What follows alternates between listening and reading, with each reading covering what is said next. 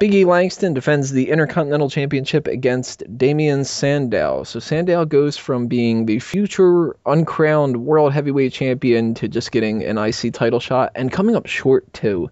But it needed to happen because this is a very new title reign for Big E, and having him drop the title this fast, that would have looked really bad for him. So as much as I'm a fan of Damien Sandow, he needed to lose this match. And because he lost this match, and it doesn't necessarily look like they're going to go with a huge feud between these two, I'm thinking that whole plan that I had of Damien Sandow winning the title, not going to happen. He's going to win the title far down the line from now, if ever. And Big E, if he drops it to anybody right now, it's looking like he's probably going to drop it to Mark Henry, if anybody, by WrestleMania.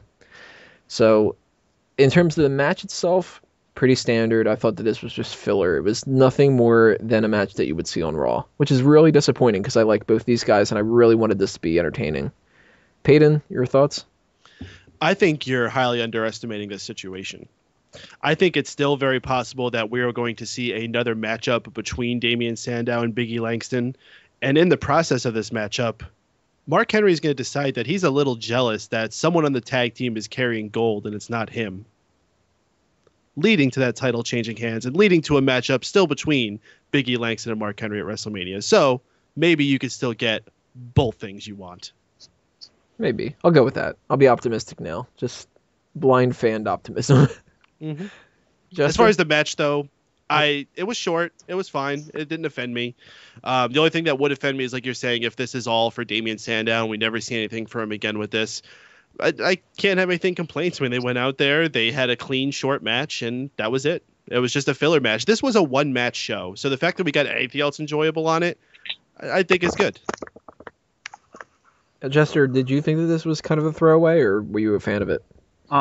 When I heard that it was Big E and Sandow, I assumed that because Big E just got the title, they needed a semi-credible heel to put him over. Obviously, he's not going to lose the title anytime soon.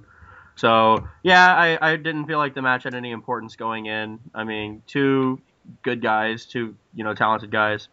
Match blew. Way too short. Nothing interesting happened. And now, as we saw on Monday, Big E's moving on to a tag team with Henry. Nothing impressive happened on the pay-per-view, which is sad because I feel like when people order pay-per-views, they want to see the big guys and they want to see how, talented they are. And you get this, is it Big E's first title defense? I don't know. I haven't been watching enough. Was it? I'm not sure. I think he defended it against Curtis Axel.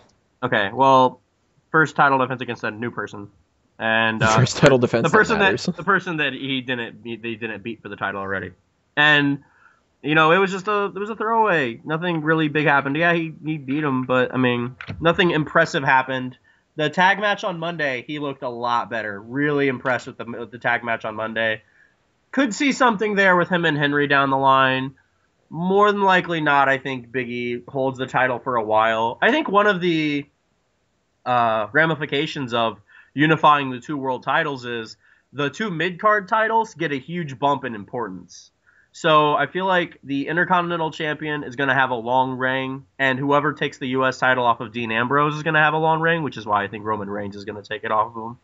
I could see big, long reigns for Reigns and Big E, honestly. I think that when you unify the two world titles, you put a lot of effort into – you have to put a lot more effort into the lower card titles because you need to – first of all, you're losing one main event every pay-per-view. And then secondly, because you just lose the guarantee of having two world title matches that sell themselves. And then on top of that, you have just a need for a second-tier championship. And the Intercontinental title is probably going to be the second most important championship in WWE now after the WWE World Heavyweight Championship. So I think Big E's going to have a long reign because he's the first Intercontinental Champion under the reign of the unified world title. So he's got to look strong. And he's definitely someone they think is really credible. They think has a bright future. So I don't see Big E dropping in at WrestleMania or anytime soon. Not even at WrestleMania? No, he's going to hold it for a while. Who do you think he is going to drop it to?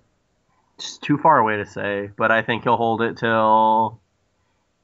Let's see. When did he win the title? What month? I could see a 5-month long title reign for Big E, honestly. So that would have him lose it at WrestleMania. Maybe WrestleMania. Yeah, for sure. I would say Extreme Rules. I think he could hold it through WrestleMania, so he still gets the big feel-good moment, and then lose it at Extreme Rules. Extreme Rules is perfectly fine. Absolutely. Yeah, I could see Extreme Rules.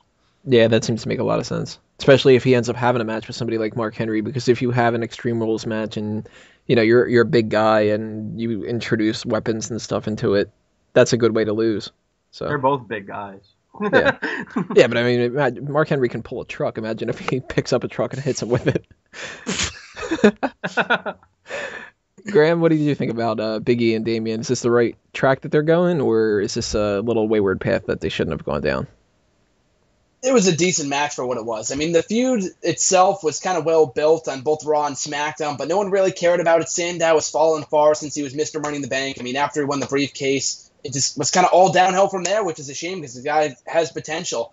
I think it was the right move for Langston to go over, but basically it was a match that you would see on Raw. The feud is apparently over now since Sandow is now the bad Santa, apparently, come next week's Raw, so that's pretty stupid.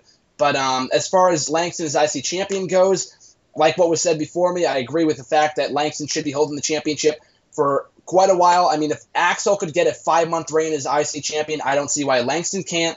So, but I am looking forward to Henry versus Langston at WrestleMania. It has potential to be a very good matchup with Henry putting over Langston. I don't see Mark Henry winning the IC championship, just putting over Langston. That's what his role should be in WWE at being at the age that he is. But it should be a good matchup, and I'm glad to see that WWE is slowly building towards their Mania matches this far in advance. Now, if I could just play devil's advocate on one more thing once again, I don't think just because Damien Sandow is being put into the Santa role necessarily means that this is over. Because once again, yes, he's playing bad Santa, but look who's playing good Santa, the current tag team partner of Big E Langston. Good so point. I don't think this is done. Yeah, that is a good point. That's a way that they can just have another tag team match down the line, and then it just leads to another Langston and Sandow match. And I could see that being on the card for the Royal Rumble. Mm-hmm. Now, I can't see them having a feud beyond the Royal Rumble. No, I mean, it's going to end there, whether it changes hands or it stays with Big E. I can't see them carrying that all the way to Mania. Yeah, I definitely think they just picked Henry and Sandow out of a hat to have a good and a bad Sandow for Christmas next week. I don't think there's any long-term ramifications out of it. I think they're too short-sighted to make that much thought into this storyline, honestly. If they did that, imagine what would have happened if they would have gotten like some of the really terrible people, like Bad Santa played by JTG and Good Santa played by Yoshitatsu or something like. They have to pick semi-relevant people. Sandow actually makes a really good Bad Santa, but Henry just seems like fucking just drew his name out of a hat. Like, or they're like, well, we gotta make a black Santa and a white Santa to not offend people. So no, it's because Big Henry's big, fat, and jolly, and he's got an infectious smile. He's a perfect good Santa. Yeah. And remember when he used to come out in those big, giant Kool-Aid Man red outfits? He looked like Santa. At least Mick Foley isn't the good Santa. Yeah, I thought that would have been the easiest thing that they would have done. Didn't they do this last year, like Foley and Del Rio or something? Or did Del Rio just like try to run over Foley with his car? I don't remember. No, well, Del Rio did hit Santa. Okay, good. That's probably what they're going to do again this year. They're going to start building towards Del Rio and Mark Henry feud. He's going to run out and hit him with the car. Yeah, I don't think he should be driving with that concussion. I don't think he should be on Raw. He has a concussion? Mm-hmm. So sad. Sean, what do you think about Big E and Damien? I thought this match was just a typical Raw match, to be honest. And there's one thing that I don't like, is the white strap on the Intercontinental Championship. It just looks odd on a black guy. I'm not being racist or nothing. But it just looks odd. Racist. It just looks odd. That's a definition of being racist. I don't want looks weird on a black guy. I don't want no white on no blacks, is what Sean just said. It just looks odd. And the only good thing about this match was Damien Sandow's t-shirt. Oh, that new t-shirt is awesome. See, I like the white strap. I think that makes it a little bit distinguishable. I mean, I hated the yellow one. That was gross. It looks better on some people than it doesn't. I mean, it looked great on Cody Rhodes. It looked good with The Miz. I agree. It doesn't look as fitting for Big E. You know what I think would look good with him? And I'm not just saying this to be racist, but I remember when Ahmed Johnson won the Intercontinental title, that very same styled one, he got that light brown strap on it. It looked really good for him. I think he could pull that off, too. Well, I mean, he looks a lot like Ahmed Johnson. He does look a lot like Ahmed Johnson, yes. I don't think he looks like Ahmed. He looks more like Ahmed than like he does Gold Dust. or something. Well, yeah. If Big E comes out dressed up in the gold dust thing with the wig and all that, oh my god, I'm turning the channel immediately. Never watching wrestling again. I think if you're looking for people who look more like Ahmed, you got to go with like Bobby Ezekiel. Lashley. Or Bobby Lashley. Now Ezekiel Jackson. Yeah, Ezekiel. There you She's go. still employed. As far as I understand, he's down in the NXT program, but I don't think he's even on like the television tapings because I haven't seen him. I have seen Mason Ryan, but he only does like 1.5 minute matches. He still hasn't gotten any better. That's all he should be doing. He should be doing 0-minute matches.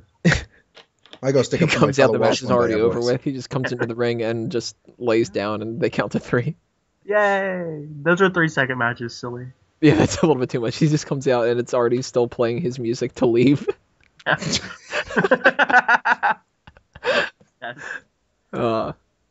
Poor Mason Ryan. It's so pointless.